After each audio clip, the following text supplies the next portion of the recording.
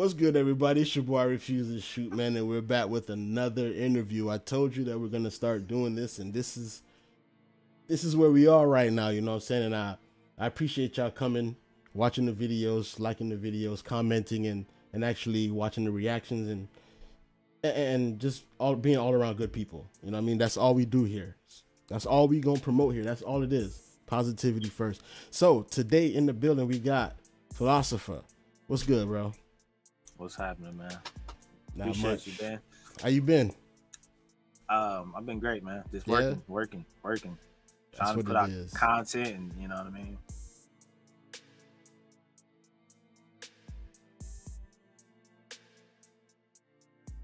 What kind of projects you got coming up, man? Well, I have a couple of artists that I'm working at right now. I'm kind of all over the place right now. So I got I want to say 3 different categories of what I'm doing, right? Actually 4. So on one side, I got my internet presence and my internet producer type thing when I'm posting my videos, trying to do my YouTube, type beat thing. And then on one side, I got my in-studio production where I'm working with artists, closely, just building the sound and stuff like that. I'm working with an artist right now. We're working on some punk rock type stuff. Hey, punk rock? Yeah. Is it? Oh, that's crazy, man. Yeah. When it comes out, I'm gonna hit you up because I'm extremely excited about this. I had an artist. He was like, man, let's just pick up a guitar and play some stuff. We played something, and it just came out, and it was like, man, this is dope. I have another artist that we're ended up with. We got 2 songs right now that's we're about to drop, and she's a pop artist, like dance pop and stuff like that. So that's another category of music that I'm in, and then I got my whole mix engineer side where I'm recording people and I'm mixing songs, and I'm still trying to grow there as much as possible.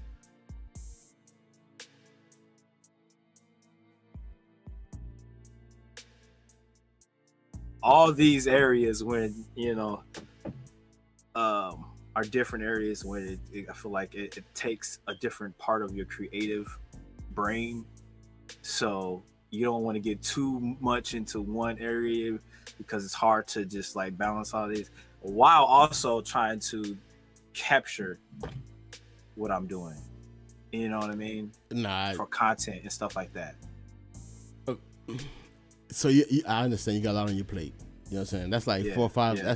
That's like the main dish plus 4 or 5 sides. You know what I'm saying? So everybody can get full on that. You know what I'm saying? So I'll get you on that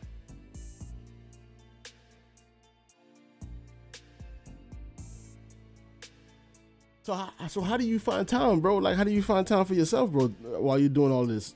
You're living out, you're putting your time into your passion. Are you? And of course, you got to have a life, a life after that and before that. You know what I'm saying? So how do you balance the 2? Well, time management, man, it's so important. So when it comes to time management, because I also work out, I also have 2 kids and a wife. Oh wow! A house. Oh you know what I mean? All these things that I have to take care of. Second off, congratulations. Congratulations. That's a rarity nowadays to hear that, you know what I mean, there's a man in the house with his wife and his kids. So congratulations, bro. We salute you for that, for real. I appreciate it, man. Yeah. I take that job very serious, probably the most seriously. So, but yeah, time management really time management comes down to the result of where your mental is, because you can't manage shit if your brain ain't in the right place. So I know that I can succumb to being unmotivated and uninspired if I do certain things or if I go certain places. So I try to avoid those as much as possible. I work out because I want to have energy and I want to feel. I want to look how I feel.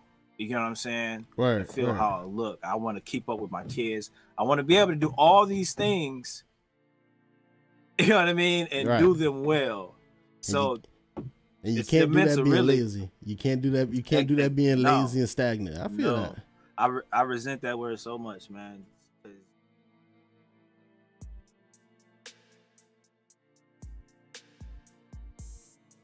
What kind of music you like anyway, bro, other than rap music? Man, that's a good question. I really only listen to rap as much as the next man does like that. I listen to a lot of rock, and I love pop music. I love dance music. Like, I listen to one of my favorite artists right now is, his name is Flume. He's what's his name? EDM. Flume. FL. Something. I'm sorry, it was like a little feedback there, so I didn't know what that was. My bad. Okay. I don't know, maybe. Yeah, his name is Flume. Flume. He's like a EDM artist. Okay. Yeah, some of his shit, he's been on the radio and so some of the shit I listen to, I'll probably lose my black card if you know what I mean. Hey, because I listen to so much different shit, yeah. and a lot of people say they do, and it just sounds pretentious when you say it, like I listen to everything, and then knowing damn well they don't listen to everything. I listen to everything, I would say, except country. Bro, all right, bro. So we on the same page because I listen to everything except for country. I can listen to some country songs, but I can listen to just like a select few country music. I can stomach, but the rest of that shit is it's corny, it's cheesy. It's just they're all talking. To me, they're all talking mostly about sad songs about women, bro. About loving women. Yeah, bro. You know, it's just like blues, bro.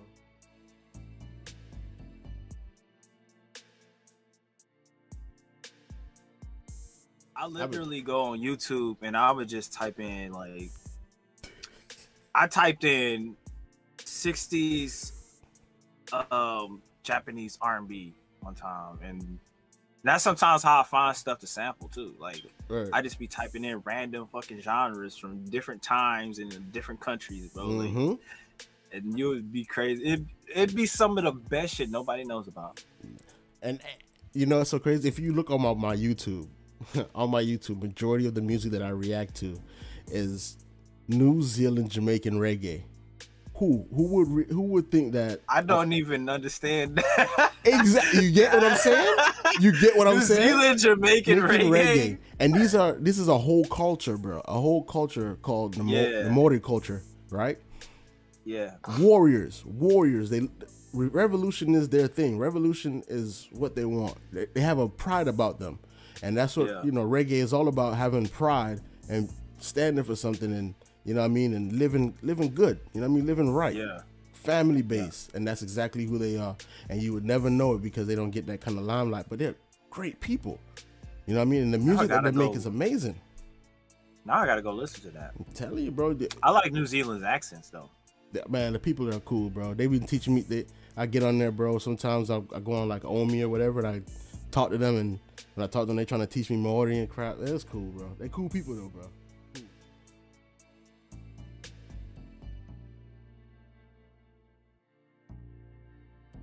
You said you're from Indiana. You been there your whole life? No, I have not been here my whole life. Okay. This is kind of where my parents landed after moving around so much. In my childhood was just me moving a lot. I was born in Michigan, but my pops, he was in music, so he was a singer, also he was a songwriter, and he was just trying to make it in whatever way he could. So he kind of uprooted us from Michigan. We moved to Cali. Then from Cali, we moved to Georgia. From Georgia, I moved to Indy. And then a whole nother series, I moved from Indy to Texas to back to Indy. So like, I call Indiana my home, where I'm from. But a lot of my like how my brain and my creativity and the way I see things or perceive them has developed through my own experiences in different places than Indiana.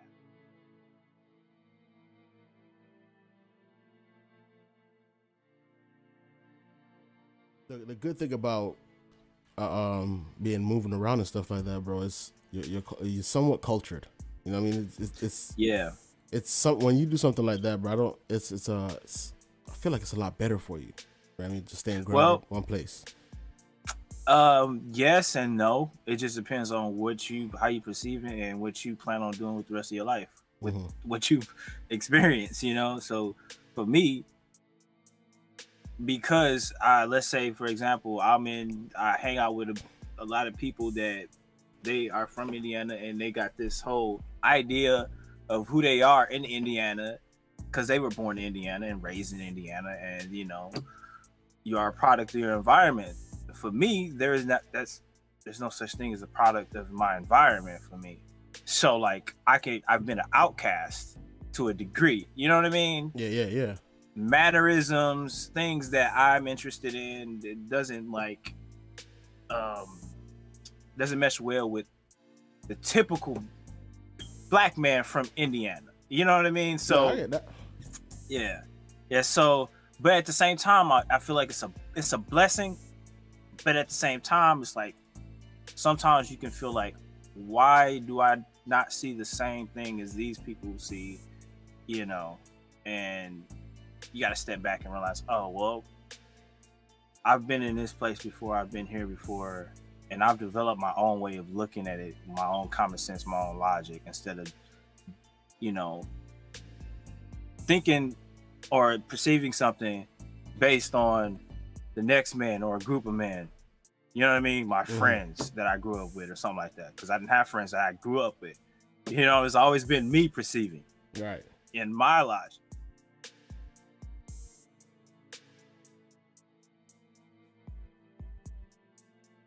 You know what I'm saying? No, yeah, that's the only way you can do it, because you're looking at reality through your perception, and when you do that, it's gonna cause a little rift between anybody that you meet. Why? It's because people we're human beings have what we like to say.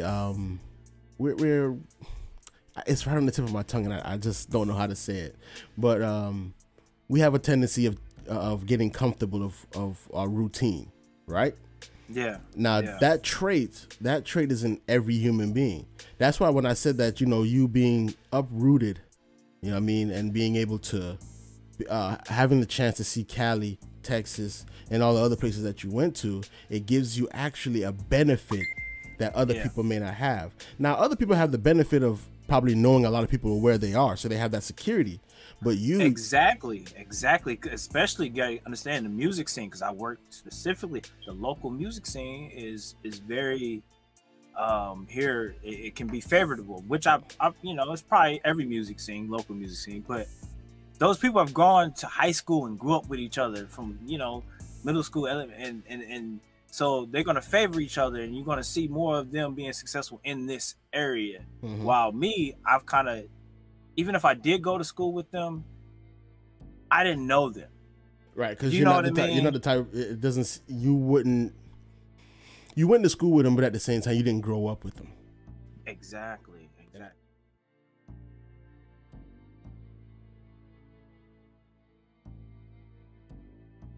Happiness is something you gotta fight for, man. And if you don't know how to fight for it, then it's so fucking easy for somebody just to ruin every fucking thing in your head.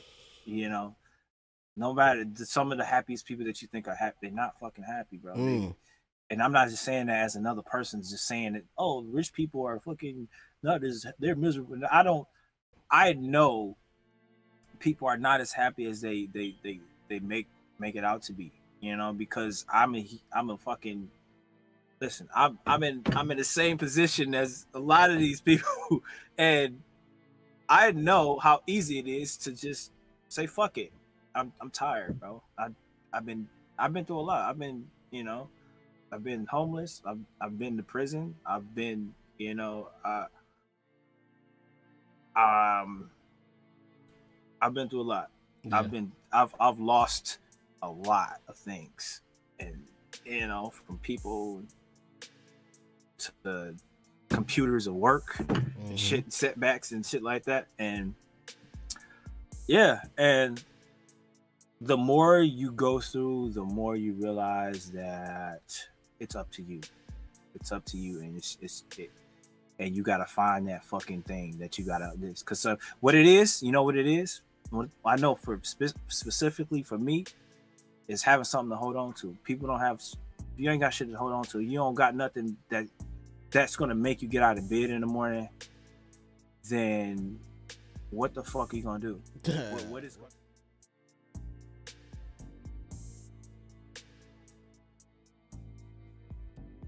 So when you say that, it's like I understand what you're saying, you know what I mean? And just to add on to that, it's like I feel like you got to make sure that you have a moral compass as well, because you may be saying, you know, go get what's rightfully yours. Go get what's yours. You know what I'm saying? At the ending of the day, that's what we're putting it. Like, have something to wake up for. You know what I'm saying? And that's a passion. That's a passion, bro, that can really be used or abused. So you got to make sure that you have a moral compass. That's true. So because that's true. You can. It's a thin line. It's a thin line that that when you're doing something like that, going after your passion or pursuing something that you actually want. And if you don't have seen it, you know what I'm saying? Okay, so if you don't have that moral compass, bro, you may end up in a dark part, not just not knowing, just not having the right. You know what I'm saying? So I'm glad, bro, that we have people like you in the world, bro. You know what I'm saying? That's teaching children. You know what I'm saying? We need more like that. We definitely do. We need more like that, because a lot of people, a lot of kids, they're not really getting mentorship, bro. They're just getting told to do something, but they're not getting shown. They're not being shown how to do something. You know what I'm saying?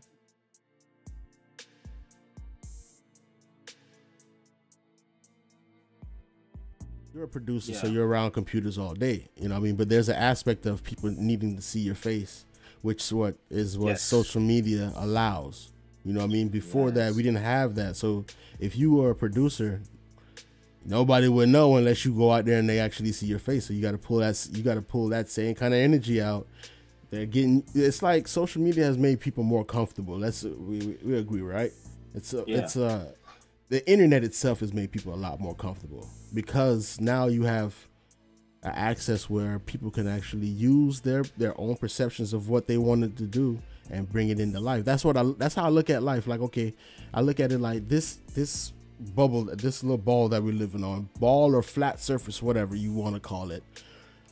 Everybody here has a dream, right? And everybody has the opportunity to bring their dreams into reality. One of my favorite lullabies or old songs is "Roll, roll, roll your boat gently down the stream. Merrily, merrily, merrily, life is but a dream." And when I looked at it, when I listened to that, I'm like, I didn't listen to it when I was a kid, but like as much. But when I grew up, I'm like, dang, bro, all I'm doing every day, bro, is trying to bring my dream into reality and have other people love and respect it. And give it energy so it can grow. And everybody's trying to do, well, not almost everybody's trying to do a form of that. You know what I mean? And that's beautiful to me.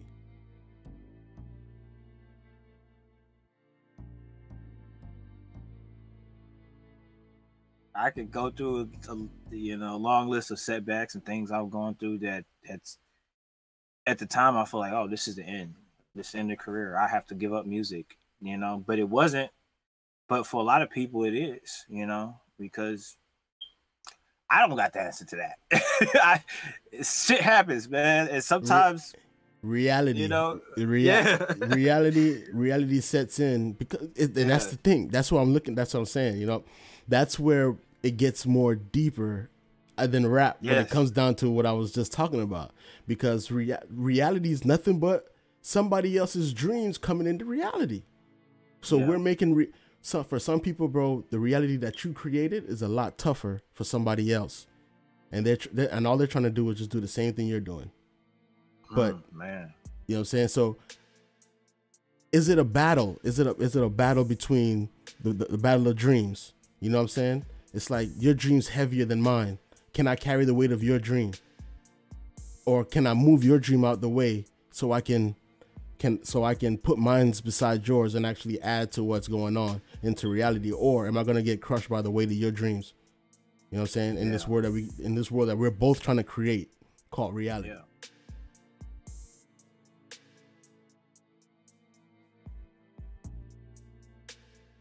One thing that I've learned is that it's a very, very big ass world out here, man. And you'd be surprised how many people see things that you do. They're just not in the place that you are. They're not from the same place that you are. They're across the world or across the nation. And because we have this thing called social media now, that's, you know, you can find those people. You just gotta, if that's, how important is it to you? You know, how, especially if you're somebody who's trying to do something, you want people to see it, how important is that to you? Right. How important is it to find those people who think like you? You know what I mean? And that was a hard lesson for me to learn. Now I'm learning right now, which you see me posting and stuff like that. I'm an introvert, but I'm learning how to adapt to this thing now, because that's how important it is to me. Mm-hmm. You know, to find the people who.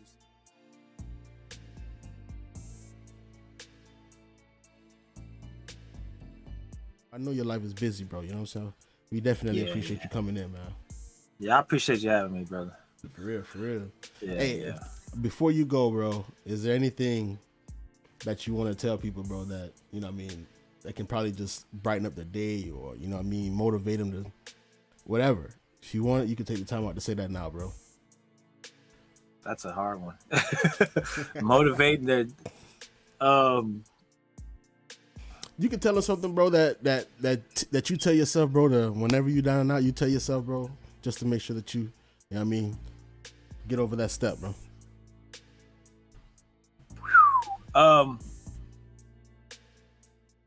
I would say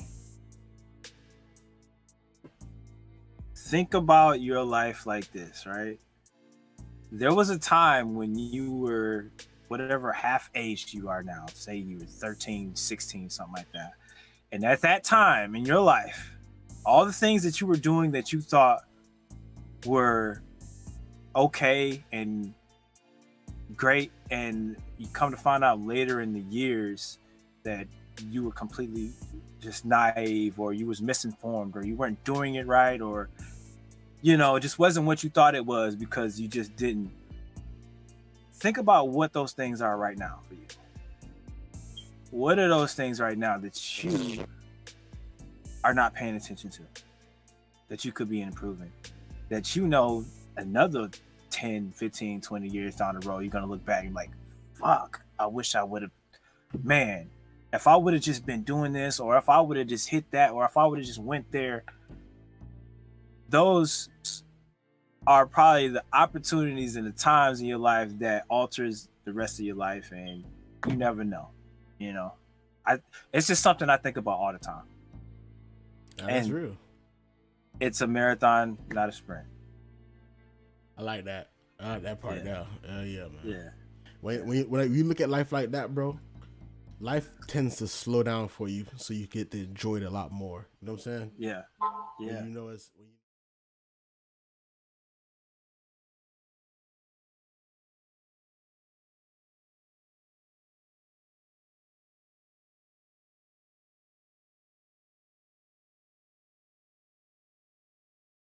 You don't have to turn this into something. It doesn't have to upset you. To live a good life, we all have the potential for it.